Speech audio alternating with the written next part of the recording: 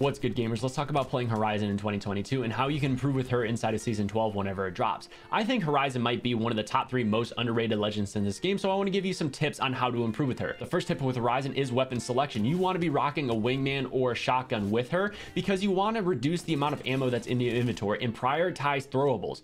Frag grenades, arc stars, thermites, those are what you need because the best Horizons always manage to hit those ultimate abilities, and you want to be able to just spam grenades. And one of the big mistakes I see people making with Horizon is thinking that her lift is stealthy. Okay, if you're going up that lift, you better be strafing back and forth like your life depends on it, because it's a nice blue beam in the air and it gives an audible noise that you're going up it. Okay, so when you get into that lift, make sure to be strafing back and forth, and when you throw the ultimate, I like to throw the ultimate behind where somebody might be because they're more likely to retreat towards their teammates than advance towards yours. And don't forget, Horizon's ultimate does destroy doors, so keep that in the back of your mind and use it to your advantage. If you appreciate the tips, make sure to like the video, follow the channel for more.